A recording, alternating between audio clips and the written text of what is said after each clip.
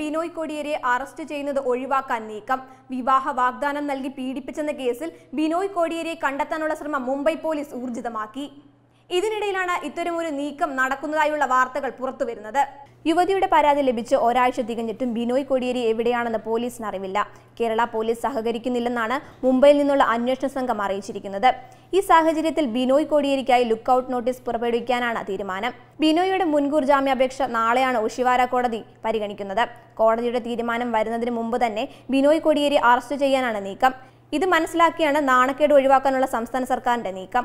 കേരളത്തിൽ നിന്ന് ബിനോയിയെ അറസ്റ്റ് ചെയ്ത് കൊണ്ടുപോകുന്നത് ഒഴിവാക്കാനായാണ് ഇപ്പോഴത്തെ ശ്രമം. ഇതിനായി DGP ലോക്നാഥ് ബെഹ്റ വഴി ചില ഓപ്പറേഷനുകൾ മഹാരാഷ്ട്ര പോലീസിൽ നടത്തുന്നുണ്ട്. ബിനോയ് മുംബൈയിലെത്തി പോലീസിൽ കീഴടങ്ങുമെന്നാണ് ധാരണ. ജാമ്യമില്ലാത്ത കുറ്റം ചുമത്തിയുള്ള കേസായതിനാൽ ബിനോയിയെ റിമാൻഡ് ചെയ്യുമോ എന്ന ഭയം കുടുംബത്തിനും പാർട്ടിക്കുമുണ്ട്. ഇത് ഒഴിവാക്കാൻ ശ്രമങ്ങൾ നടക്കുകയാണ്. ബിനോയിയെ അറസ്റ്റ് ചെയ്ത് വിമാനമാർഗം മുംബൈയിൽ എത്തിക്കാനുള്ള ഒരുക്കങ്ങളോടെയാണ് മുംബൈ പോലീസിന്റെ വരവ്. ഇത് തടയാനാണ് ശ്രമിക്കുന്നത്. തിങ്കളാഴ്ച മുൻകൂർ ജാമ്യ ഹർജിയിലെ വിധി വന്ന ശേഷമേ ബിനോയ് കീഴടങ്ങുവെന്നാണ് സൂചന. മുംബൈ പോലീസ് കണ്ണൂരിലെത്തിയതിന് പിന്നാലെയാണ് ബിനോയ് കോടിയേരി കണ്ണൂരിൽ നിന്ന് ഒളിവിൽ പോയത്. ബിനോയിയെ ഫോണിൽ ബന്ധപ്പെടാൻ ശ്രമിച്ചെങ്കിലും അത് സാധിച്ചില്ല. ബിനോയിയുടെ വീട് സ്ഥിതി ചെയ്യുന്ന ന്യൂമാഹി പോലീസ് സ്റ്റേഷൻ പരിധിയിൽ മുംബൈ പോലീസ് അന്വേഷണം തുടരുകയാണ്.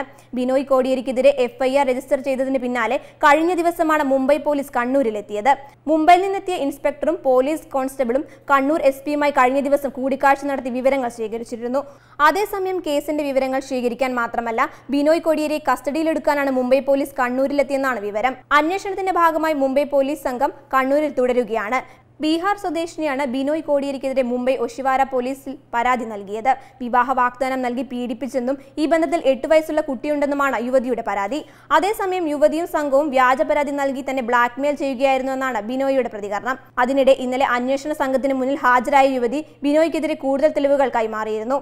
എന്നാൽ കുറച്ചു ദിവസമായി താൻ മകനെ കണ്ടിട്ടെന്നും മക്കൾ ചെയ്യുന്ന എല്ലാ കാര്യങ്ങളുടെയും ഉത്തരവാദിത്തം ഏറ്റെടുക്കാൻ തനിക്ക് കഴിയില്ലെന്നും കോടിയേരി വ്യക്തമാക്കിയിരുന്നു. പാർട്ടി മെമ്പർമാർക്കും കുടുംബാംഗങ്ങൾക്കും ഇത്തരം കാര്യങ്ങൾ ശ്രദ്ധിക്കേണ്ടതാണെന്നും എല്ലാവരും ഇത്തരമൊരു അനുഭവം പാഠമാണെന്നും കോടിയേരി വ്യക്തമാക്കി.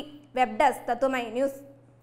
കൂടുതൽ വാർത്തകൾക്കും വിശേഷങ്ങൾക്കുമായി ഞങ്ങളുടെ YouTube ചാനൽ സബ്സ്ക്രൈബ് ചെയ്യൂ. നോട്ടിഫിക്കേഷൻ ലഭിക്കാനായി താഴെ കാണുന്ന ബെൽ ബട്ടൺ ക്ലിക്ക് ചെയ്യൂ.